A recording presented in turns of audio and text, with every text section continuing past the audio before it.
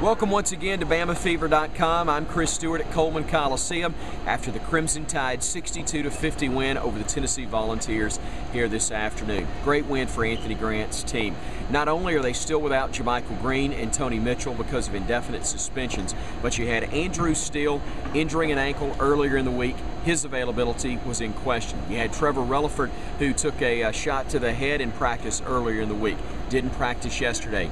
His availability very much in question. You didn't have Nick Jacobs available after Green and Mitchell, your best post option for the Crimson Tide, because he had a mouth injury and had to have a root canal earlier in the week and still suffering the effects of that.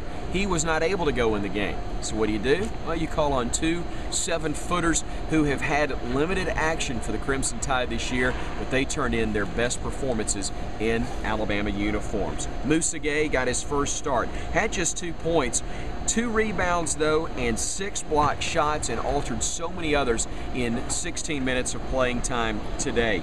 And career best for Carl Engstrom in both points and rebounds, 7 points, 7 boards. He goes 23 minutes in helping the Crimson Tide to the 12-point win over the Volunteers. Trevor Lacey, though, a huge key in this game. The freshman out of Butler High School in Huntsville, Alabama, a two-time Mr. Basketball in the state. A great effort today. Had to start at the point because Relaford did not get the start in this game, while Relaford did play 27 minutes. As I said, didn't get the starting nod, so it's Lacey running the point, and his aggressiveness on the offensive end was huge in the first half. Goes for about a dozen points, finished with 18 for the game. He also had 4 steals in 34 minutes of action. It's great to see him have a little bounce in his step offensively, able to create, got to the free throw line a lot. He goes 9 of 12 from the stripe, and I thought that was a big key for the Tide in this one. The ability to get to the free throw line. They go 23 of 30 for the game from the charity stripe, while Tennessee goes 16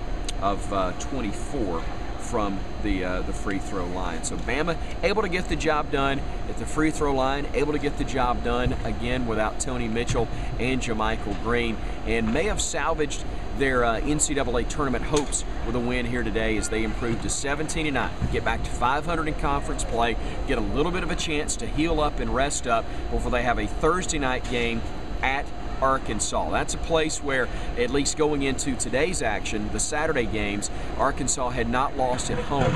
So a big challenge for Alabama on Thursday against the Hogs. We will have a report from there, and you'll be able to see it here on BamaFever.com. We'll talk to you again from Sewell Thomas Stadium. That's the home of Bama baseball. The Tide trying to salvage a game in its best-of-3 series on a Sunday, and we'll recap that one for you. That's coming up next. I'm Chris Stewart, again, for BamaFever.com.